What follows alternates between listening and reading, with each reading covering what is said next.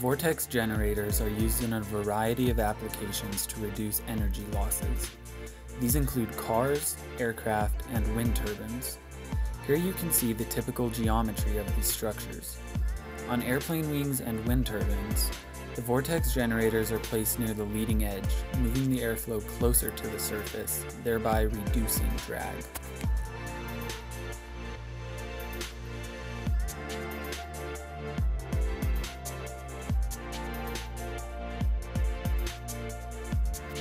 Without vortex generators, the flow near the trailing edge of the wing becomes disturbed. This is caused by the flow detaching from the wing, resulting in stall. In response to this, the plane pitches downward.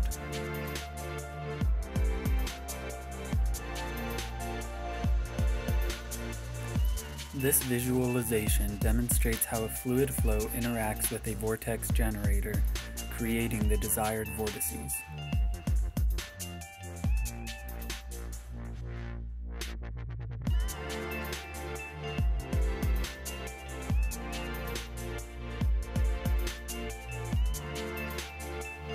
Here you can see several major characteristics of flow over a body.